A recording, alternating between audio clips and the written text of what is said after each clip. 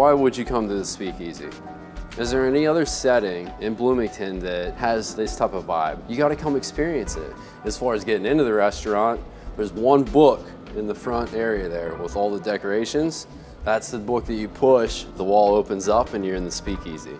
So once you're in the Speakeasy, you have two options. There's two menus. You can do a multi-course experience, shareable mind you, or a la carte. Only Speakeasy in Bloomington. No pressure, easy, come on in, order something off the a la carte. Appetizers, small plates, as well as entrees. Offered all the time at the Bakery Pickle.